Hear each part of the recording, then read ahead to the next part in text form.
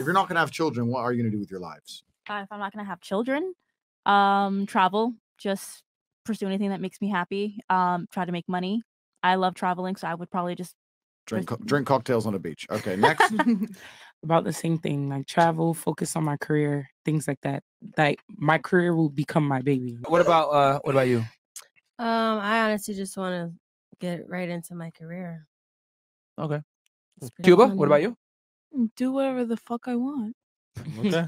A life without children is vapious, and it's inane, and it's pointless. And you may sit here and think that your career matters, but the truth is that your job will fire you at a whim and not give a solitary shit. So and when you're 52 and you're past it with no grandchildren in a house by yourself, and all your friends have grandchildren in this beautiful life, and you're sitting there by yourself, do you think the fact that you can afford a few extra Gucci bags is going to genuinely make you feel happy?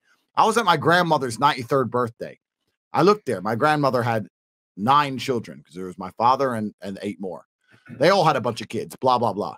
I stood there and I looked at my 93-year-old grandmother, and there was a whole room full with maybe 70 people that came from that one woman. Isn't that remarkable? Yeah, that nobody cared about her career. Nobody asked what job she did. Nobody asked how many times she went to the club.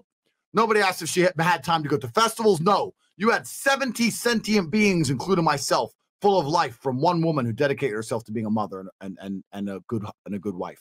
That is beautiful. And if you sit here and genuinely think that you're going to work your ass off through your fertile years, and by the age of 54, you're not going to be suicidal alone with a cat, then you're dumb. The happiest women on earth have children and a man who's paying the bills and their mothers. The happiest people on earth. I guarantee it. Your mothers, ask your own mother, do you regret having me? She's going to say, of course not. You're the best thing that ever happened to me. So now you're going to sit here and you're going to end your own bloodline? All your ancestors were out there surrounded by saber-toothed fucking tigers trying to survive on the streets out there in caveman days just to get to the final end where we have all the medical care and you can live in a nice warm house for your fucking selfish ass to say, no, I don't want kids. I'm too busy in the fucking strip club or going to fucking Mallorca to have a pina colada on the beach. It's absolutely insulting to your entire bloodline. Everything everyone above you has ever done and struggled for. All the times your grandparents went to work when they didn't feel like it, just for you to exist, for your selfish ass to say, no, me and my passions and my dreams and my shit drawings and my Instagram page